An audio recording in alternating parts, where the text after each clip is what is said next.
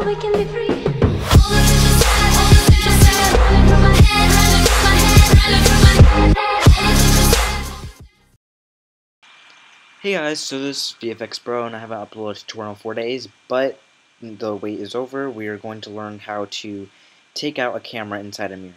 Now there are two things. There's the cheapest way and fastest way, and then there's the compositing way or masking out way. Now this effect is used in a lot of movies where one actor or multiple actors are inside like the bathroom or something like that with a mirror, and the camera is invisible. And of course they achieve it very, very well and stuff like that. Now, first of all, I have a comp open here with me portraying that mirror ripple effect, but my camera is set down on this dryer we have, and the computer lid is just a little bit up. So if you have a camera on a tripod, which I suggest you do, then all you have to do is just position your camera until you can't see it in the mirror. So before you can start filming, you just look at the mirror and say, okay, my camera's not there, and then do a few test runs and stuff like that until you do the final composite. And of course this is the fastest way. You see here I don't have to edit anything unless I want to color correct or denoise some footage. Now this way involves some compositing, which uses mask tools, and also in this way we are using two different videos. So let me press Command D and title this just for an example. Unclick the mask and bring underneath. So let me solo this one. This is our first play, okay? Where the actor is portraying himself and the camera is visibly shown. Okay, guys? Hang on a sec. Just wanna.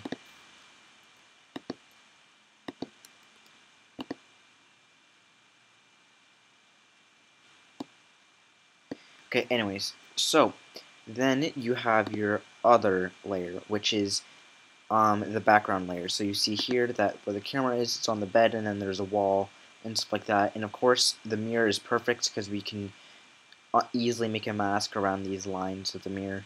So this is your second video clip. Basically what I did is I took my computer and I put it around here, so I matched it up where the computer originally was, and I just took a video of the background and then froze it, you know, because we don't really need so it's not shaking and stuff like that.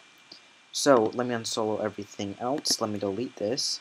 So the bed mask. Basically you just create a mask tool around the bed area to cover it up. And of course we want the wall too, but we'll do that in a second. Now if your actor is moving, all you have to do is do a few mask tools, and you see here this one is 6 pixels on the feather and this one's 2, so just make it around 2 to 6 pixels, not too much or you'll get this and it's very fake the more you do it, so just leave it at 6 pixels. And of course you always have to keyframe it, like I said, if your actor is moving.